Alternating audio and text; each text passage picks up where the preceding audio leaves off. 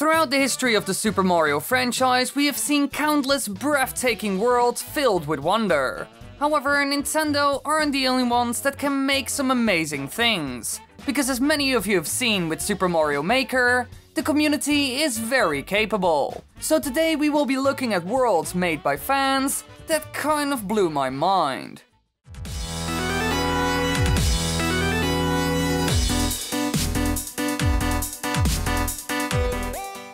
Number 6.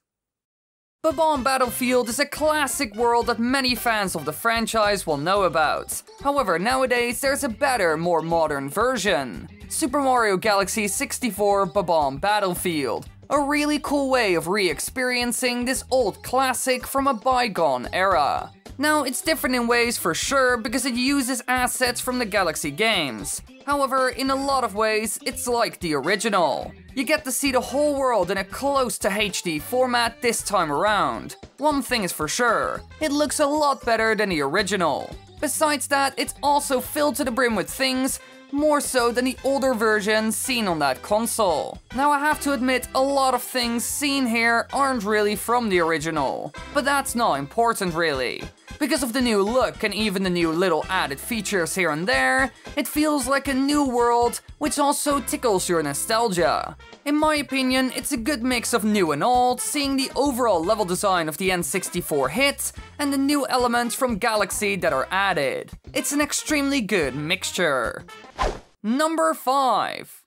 Now for our next world, we aren't really changing games. Well, sort of. Because Sandgrid's Desert is made using the assets and engine of Super Mario 64 DS. As you could have expected, this world is based on shifting sandland, however this time it's smaller and the pyramid is more maze-like. Personally, I like this smaller, more compact map a lot, also because it's more open and easier to get to the pyramid. In shifting sandland, you had to go through quite a trial in order to reach the Egyptian monument, which became quite annoying at some point. But here, everything is a lot closer to each other, and the pyramid itself offers a completely new challenge and overall layout.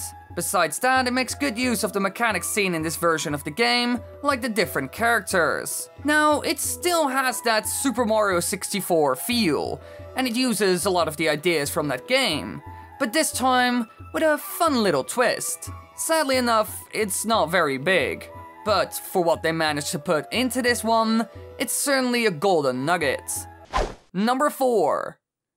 Now for our next location, we are still sticking with the N64 nostalgia drug. For some reason, people love to mess around with this game. It's called Starlight Runway and is set in space.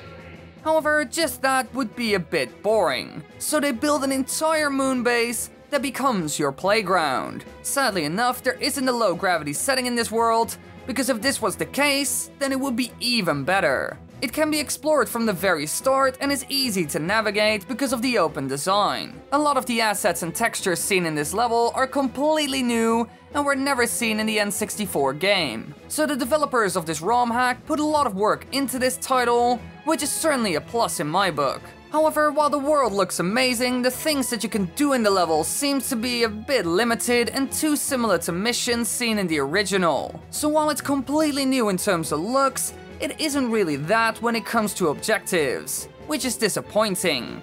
Number 3. Alright, from this point onward, things are going to change, because these upcoming worlds will look and be amazing. For example, Colossal Candy Clutter, which uses yet again the Super Mario 64 engine, but not a lot of the assets, looks gorgeous, and is filled to the brim with content.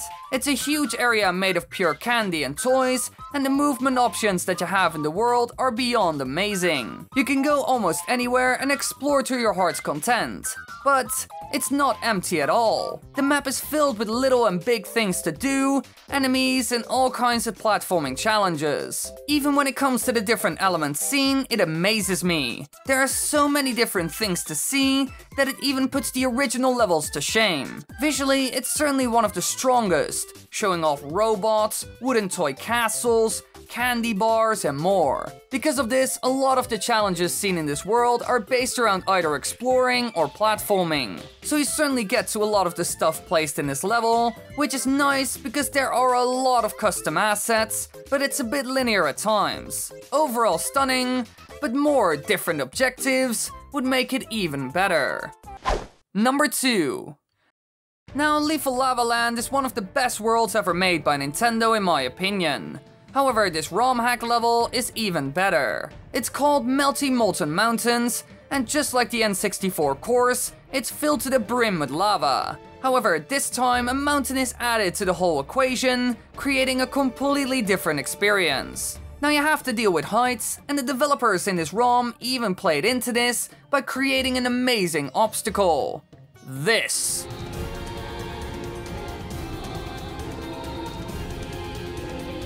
Going on top of it is incredibly challenging, especially because of the lava below, which will end you if you fall. However, this isn't all, because there's a twist. Aside from the scorching fire, there's also an ice and snow portion, which offers different challenges, enemies, and more. But it's still in the same world, and there's almost nothing separating the two halves. So when it comes to variety, this map has a ton, and especially the stone pillar in the lava section is amazing.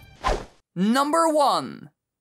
Now for our last one, we are looking at a place that reminds one a lot of the forest, and is also filled to the brim with creatures. It's called Wildlife Valley, and even features certain enemies that were never seen in the original game. For example, the fuzzies from Super Mario World 2 Yoshi's Island. They even put in the weird effects seen in the SNES title, which makes it harder to navigate and pull off Mario's moves. They even used this in a level to make it extra difficult. So even some concepts from a completely different game, which was built in 2D, are now applied in 3D. And it all works like a dream. Besides that, the layout of the level is great, and a lot of routes, completely different missions, and even new assets have been added to the map. There's so much to do in it that it kind of amazes me. There's even one portion that presents you a cool climbing section in a tree. Because of all these things that offer you a completely new experience and a lot of stuff that isn't even seen in the original, I think this is the best one,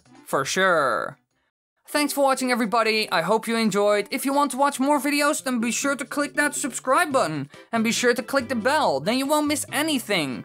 And besides that, you can always watch more videos. You're lovely, I would like that, you would like that, we're all happy. Don't you think? Alright, bye now.